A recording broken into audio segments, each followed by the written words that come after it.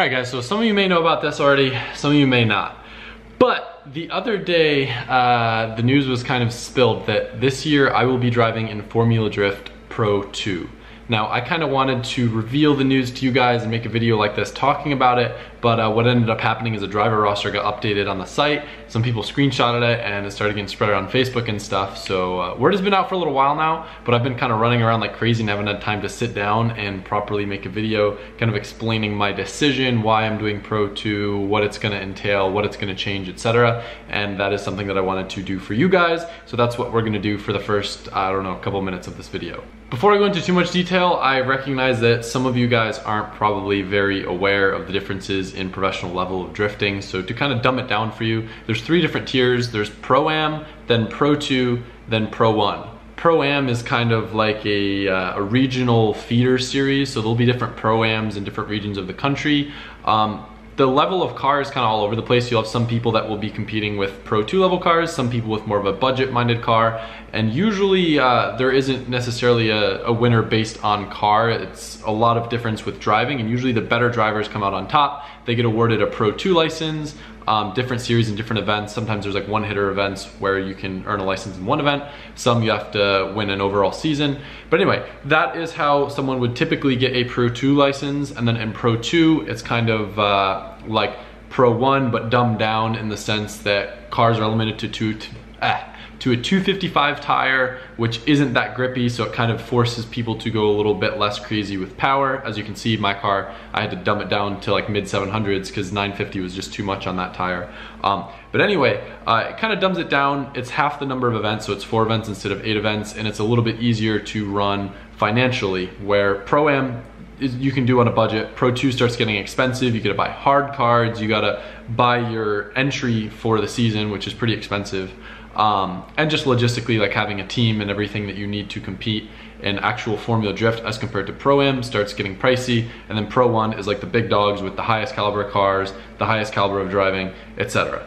The 2 main things that I plan to address in the beginning of this video are why I am doing Pro 2 and how I got my Pro 2 license.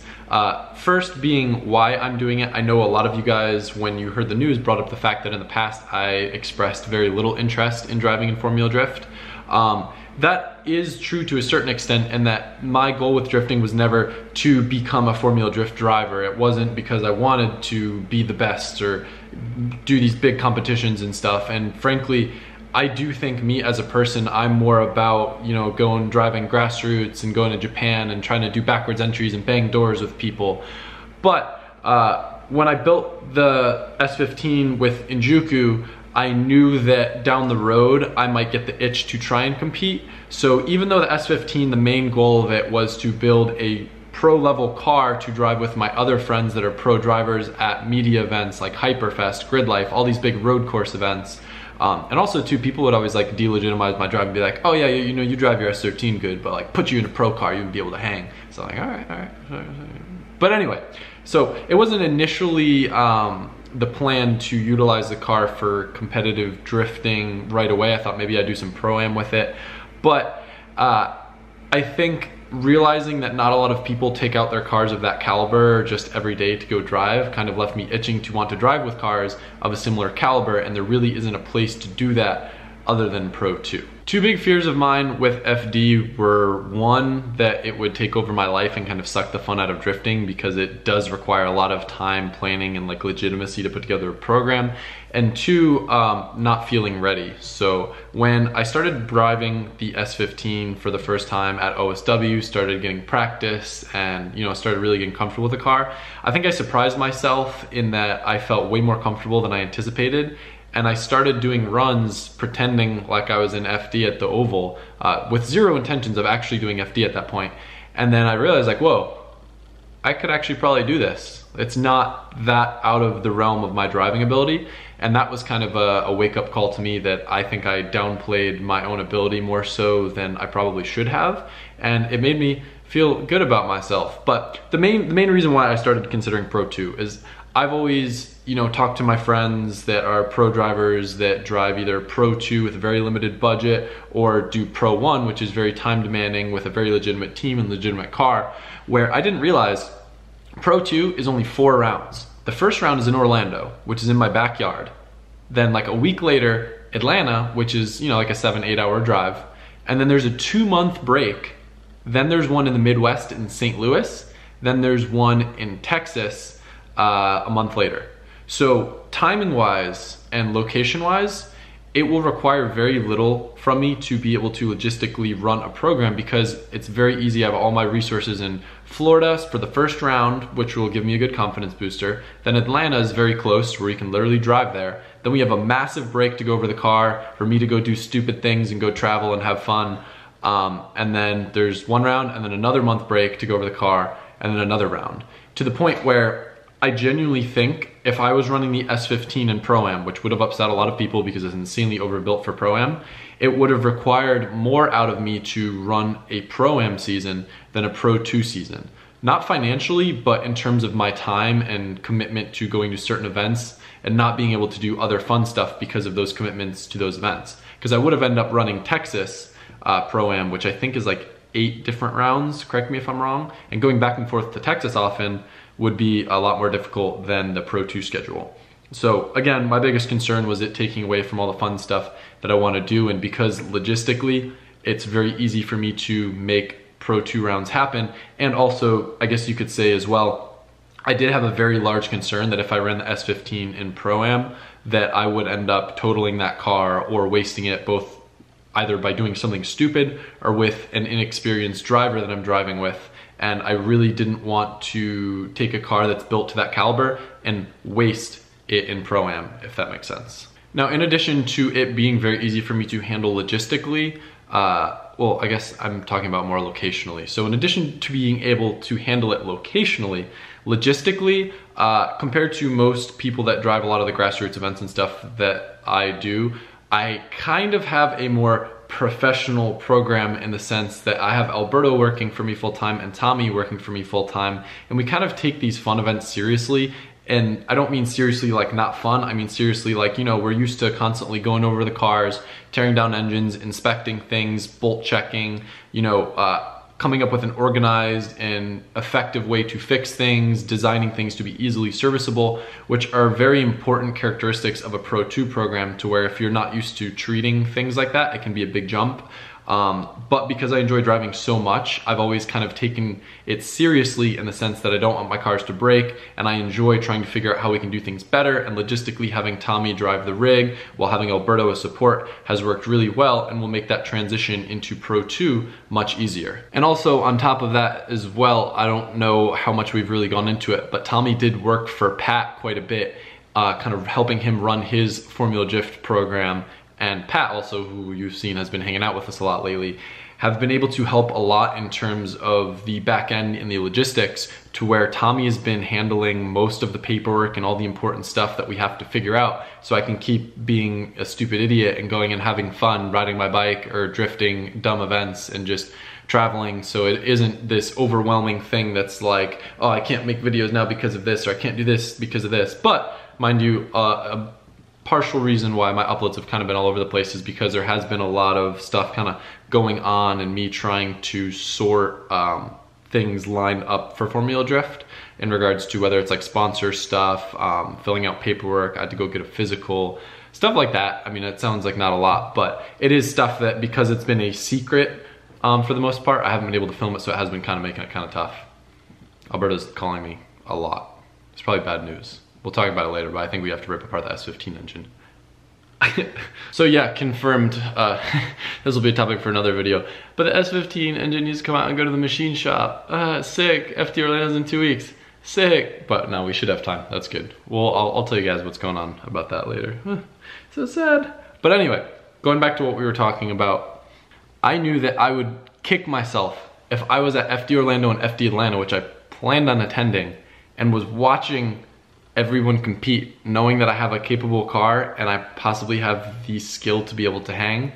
So it's kind of a must for, not a must for me to do it, but I was just like, man, if I can do it. So I'll get to how I got my license and that stuff in a minute, but more or less, I guess you could say my biggest concern was it, you know, taking away the fun. But because I am luckily financially capable of doing this and having other people handle it for me, I'm not too concerned, because it is only 4 events that have a lot of space and time between them, and because I can still keep doing my fun stuff. And in the end of the day, my like identity as a person and as a drifter to me isn't defined by how I do in FD.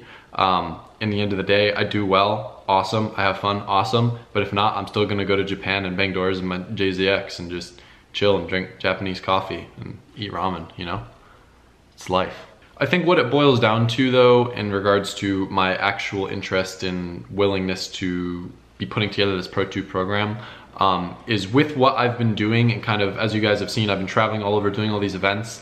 I kind of feel like, in a sense, I've been wandering aimlessly, in that I kind of can go to wherever I want and do whatever I want with drifting, and I've felt the need for more kind of direction and more challenge in my life. And Pro 2 kind of tickled my fancy in that sense, to where it kind of adds a little bit more legitimacy, a little bit more professionalism, to where it is forcing me to get comfortable wearing more legitimate safety gear. It's making us as a team get more legitimate in our practices and how we maintain and prevent issues from happening with these cars. It's causing us to collect more data when we go out and run. And it both excites me and kind of opening my eyes to a new world of drifting that I hadn't seen before, and kind of just keeps me, like, you know, striving and pushing harder. And also too, everyone involved, and I'll talk about kind of who's on my team and everything, is super, super excited to be a part of this team where, like, we're gonna go have fun, and I think that we're gonna do well between the car, my team, and hopefully my driving ability. I think all of us feel pretty confident, and we're excited to be a part of something cool. Obviously, I'm gonna try my best to do really well when it comes to competing and stuff, but because my initial mindset was to compete in FD in 2020, I kind of viewed this year like, if I can get into Pro 2, I'll kind of utilize it to get acclimated. So obviously it's a big jump coming from the stuff that I've typically done into Pro 2, and, you know, having to learn about drivers meetings that they do and when to go out on track and how this works and how that works, that I was just like, you know what, I'll use 2019 as kind of my kickstart, my head start, my getting a feel for it, getting acclimated with everything. So that way, if this is something that I enjoy and really want to do, I can go in with full force in 2020 and just do really, really well. So everyone kind of knows that that's my attitude, and it takes away a bit of the stress from everything, because I'm not like, oh, I need to win, I need to have the best this. It's gonna be a fun experience. It's gonna be cool, and it's gonna be different, and I'm gonna do my best, but I'm not like going for blood, if that makes sense. So how did I get a Pro 2 license to compete? Typically, what most of you guys know because of other YouTubers and what they've said on the internet, the traditional way to get a Pro 2 license would be to place in a Pro-Am series. However, there is an alternative route that is called petitioning. You can petition basically to get an FD Pro 2 license if you have the credentials to get in. And what was expressed to me by FD themselves when I petitioned is, what they look at is results. So the fact that I've done a lot of different competitions in different areas and have placed well, that speaks to them. They use that in conjunction with the fact that there is no local Pro-Am series in Florida. So you'll see a lot of people from other countries petitioning and getting into Pro 2 and even Pro 1 because they don't have Formula Drift accredited series, and they're able to use their results to say, hey, look, this is my program and this is the car and this is how I've placed. I would like to drive in Pro 2, and they can buy a license if they have the proper credentials. So because of the different competitions and all the driving that I've done everywhere, I was awarded a Pro 2 license. Well, I shouldn't say awarded, I had to buy a Pro 2 license because they looked at, you know, my driver resume. I had to put together a legitimate driver resume with, you know, my results and the events that I've done and how long I've been driving, etc. And that's how I was awarded a Pro 2 license. So I would feel very, very weird about getting a Pro 2 license this way and not competing through Pro-Am if I didn't feel very confident in both my car, my ability, and my team. So I do think regardless, you know, people have and are gonna give me crap because I didn't go through the traditional Pro-Am route, but in the end of the day, like I said, Pro-Am just would have been so much wear and tear on the car, would have been more for me to handle logistically. And the allure of doing Pro 2 and being really, really challenged driving with a very, very high level of driver was more alluring to me than knowing that I would do pretty well in Pro-Am, since I had done decently well in the events that I have done in the past when my driving ability was much, much less than I feel like it is now. So in the end of the day, I just really want to challenge. I'm probably going in over my head here, but it's gonna be fun and I'm excited. So I don't know. I will say though, it was amazing when word did get out. I was kind of scared to see what people would think and say, but it was amazing seeing how much support there was from you guys, from professional drivers, from my friends that I haven't talked to in ages, and just seeing this overwhelming amount of support for me going into Pro 2 made me even that much more excited. And I know I did a quick post on Twitter, and I think the most common question you guys had would be kind of how this would affect my YouTube channel, what content I would be producing. And I think there is this kind of fear that when someone like me goes into, you know, a professional anything, that there is this loss of genuineness and this escalated professionalism. But I understand that, and I'm gonna do my best to still keep, you know, the raw and just, you know, personal feeling of videos. But I will say, like I had mentioned, I'm not doing Pro 2 as a thing for my YouTube channel. I'm not doing it because I want to make content for my videos. I'm doing it for a personal challenge. So in the end of the day, Pro 2 is gonna come first and then YouTube.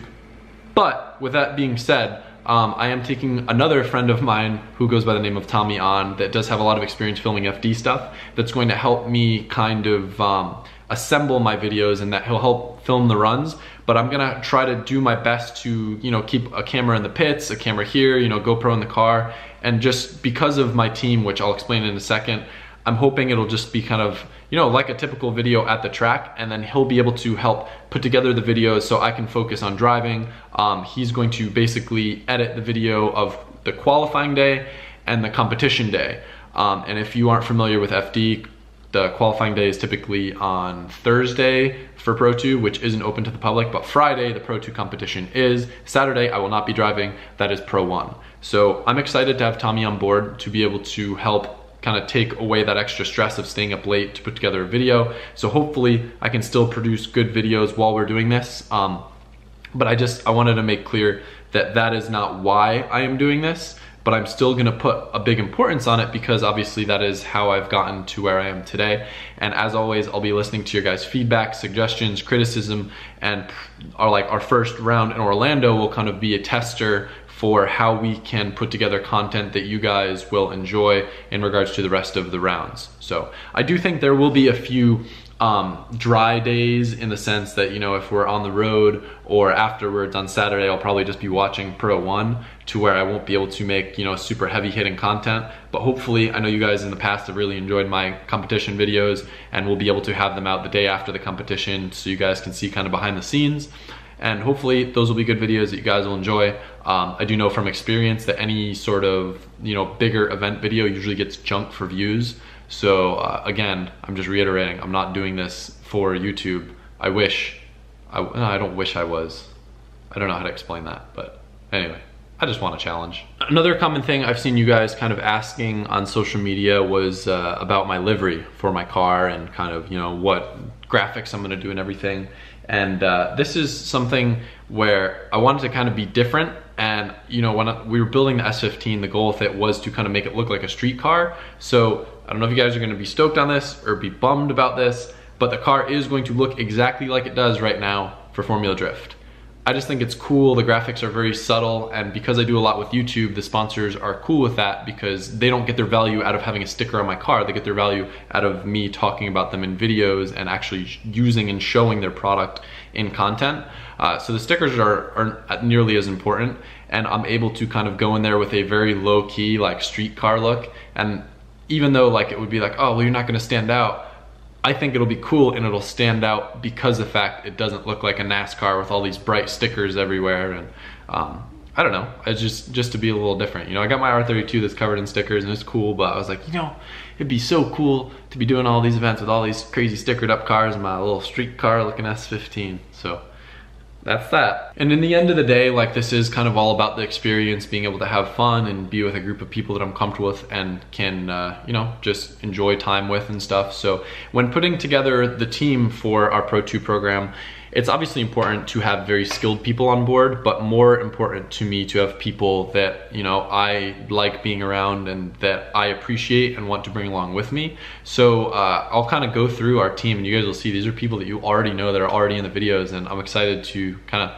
I don't know, have just like a team and act all serious and stuff with them. So you guys will meet Andy Seehausen tomorrow. He's a friend of mine from, I believe, St. Louis that I've met through a few of the Texas things in Japan, but he's another BMX rider like myself, and we get along really well, and he's a super, super talented dude that is going to be my crew chief. So he's worked a lot with Werthouse, he ran Mesker's program, he's a very, very talented fabricator, and he is going to really help us kind of legitimize everything that we do. As you guys know, Alberto will be there working in the pits, super talented dude, knows the car super well, also very, very funny, so whenever we need a lighthearted moment, Alberto's there to bring the spirits up.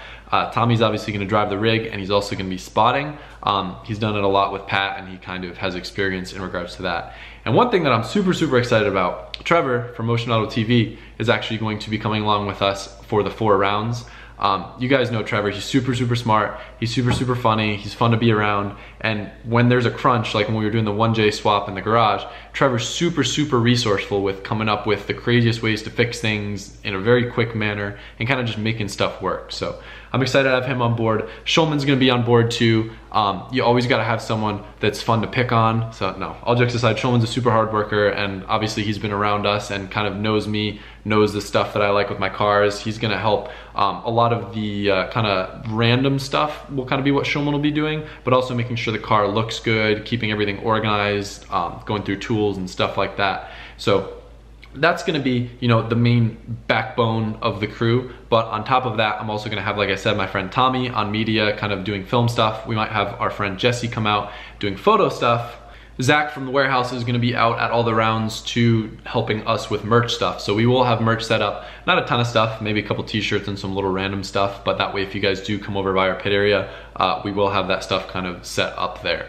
But a really, really exciting thing that I'm very happy to have happen with my program is Country, who you guys met with those videos a couple days ago, or know from the videos I've made with him and Roman, is actually gonna be a part of the program this year. And he's a very skilled person when it comes to working with crowds and people like myself, in the sense that he's going to try to keep everything under control and try to kind of help us organize and deal with things that aren't car related, in the sense of, you know, people making sure that we don't have an issue with crowding the pits, managing lines, and if we do any sort of autograph stuff, mainly just because I don't really vocalize it that much in videos, and I don't really show how crazy it can get at events, just because, I don't know, it's not like the vibe that I like to give off. And frankly, I just don't film because I'm often shy when there's large crowds of people. But I get very overwhelmed, I get very anxious, and one thing that I didn't want to have to worry about in regards to competing was having that be the factor that really gets me out of my headspace, because I think that will be someone's biggest enemy in something like this, is if you can't handle the mental capacity to focus. And when there's a lot of people around, I get very overwhelmed. I've had anxiety attacks at events where I've had to go and hide in the trailer just because I get so overwhelmed. And having Country around is really, really gonna help with that. And I know this is gonna sound like really, really, really, really ridiculous to you guys that don't see it or haven't seen it at events. But I'm super, super, super excited about having him on board, and I think it's gonna make a huge difference, and it's gonna be so much fun having him around, having a group of friends literally as the team, and just being able to hang out, do grad stuff, and hopefully win is going to make the whole experience that much better. I know, me being who I am and coming into Formula Drift from YouTube, there's going to be a lot of eyes on kind of my team, my program, my driving, and how we do. There'll be a lot of people rooting for us, but there's also gonna be a lot of people that wanna see us do badly, and because of that, like you can see, I am kind of taking this seriously in the sense that I'm trying to be over prepared.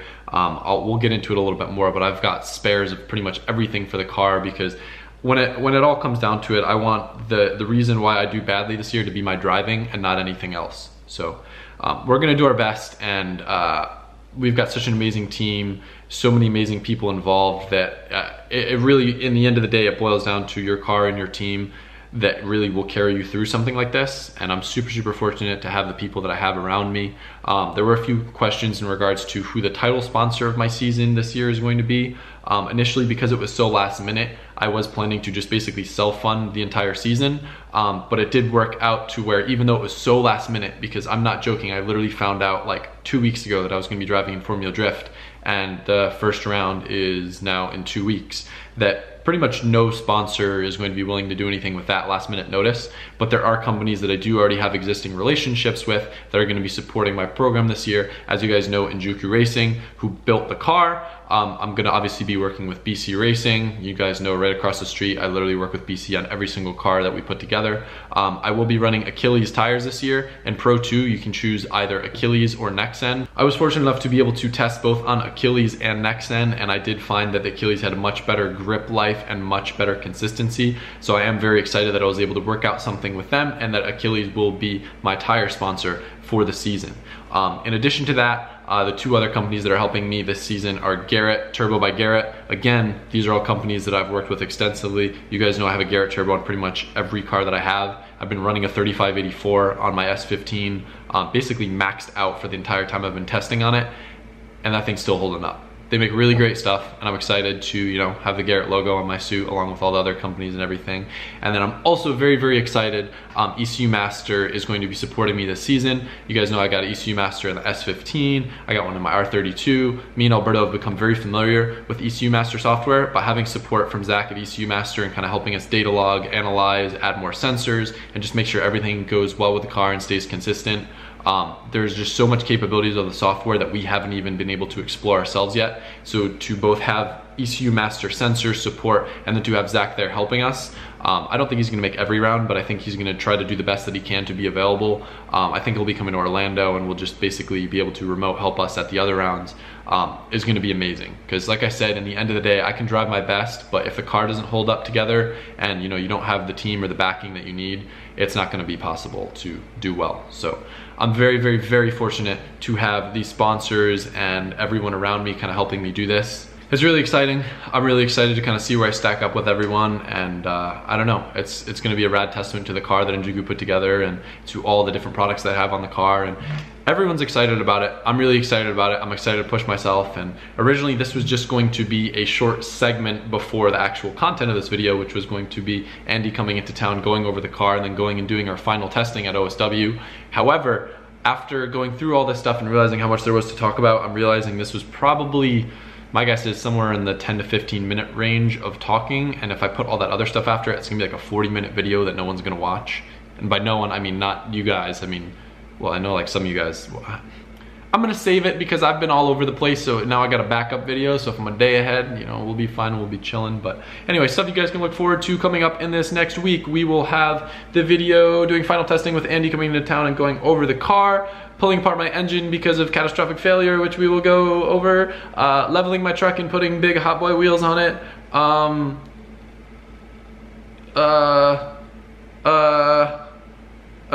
don't know. I guess we'll just quit YouTube. You got 3 videos and I'm just done. I'm burnt out. Content's washed up. Can't do it anymore. I don't know. I guess I'm screwed. But I don't know. If you guys watch this video and you don't normally watch my videos, thanks for watching. I hope I didn't sound like an idiot. I hope you don't hate me. I don't like it when people hate me. I don't think there's a good reason to hate me. Unless you like really know me and you hate me, then that's a good reason to hate me. But usually the people that really know me don't hate me that much. They just like, they love to hate me, or hate to love me, or one of the two. I don't know. I'm rambling. I wanted to make my damn pizza, but I couldn't turn the oven on because I had the oven preheating while I was making this video, and it sounded like there's a damn typhoon going on in here. So I had to turn it off, restart filming the video, and now I gotta wait for the oven to preheat and I have my pizza. And this is a bigger problem than the current status of my S15 engine, so you can imagine how important eating is to me. So anyway, there was your comic relief for a very serious video, and I will see you guys tomorrow. Oh, and also, I think I might do a live stream maybe later tonight or maybe tomorrow. I'm gonna be doing a podcast with Maximum Driftcast talking more about it, because I know you guys are gonna have a lot of questions, and even though I try to cover as much as I could, there's gonna be some stuff that I missed out on. So I will see you then. Okay, bye. When you say